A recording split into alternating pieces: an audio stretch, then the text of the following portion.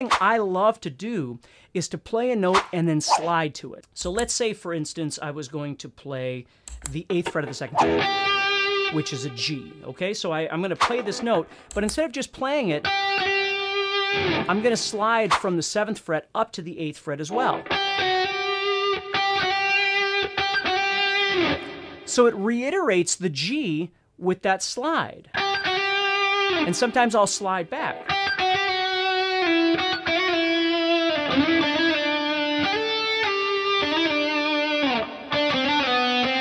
And sometimes I'll slide over to create intervals or distances, right? Instead of just going, for instance, 5-7-5, maybe I'm going to go 5-7-4, and then move into that arpeggio.